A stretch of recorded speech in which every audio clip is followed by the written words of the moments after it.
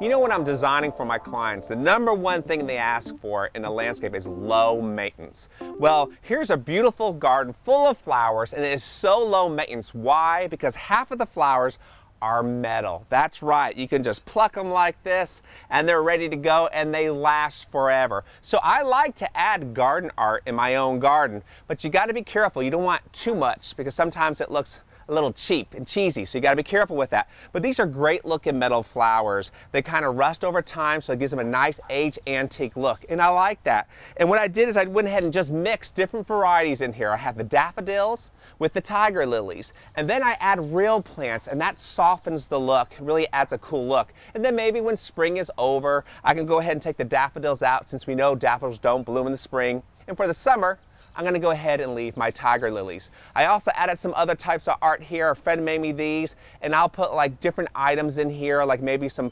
crushed glass or something like that, glass rocks. And for Halloween, I put a little pumpkin, that type of thing. Remember, naturalize it by mixing whatever you want. I have pansies here, I have dianthus, I have assortment of sedums, and this is all along a pathway. So it's like you're going around as you walk to the front door and you're smelling the flowers. Remember, the key is low maintenance, so why not add more garden art to your garden? You're watching Today's Home, and I'm Chris H. Olsen.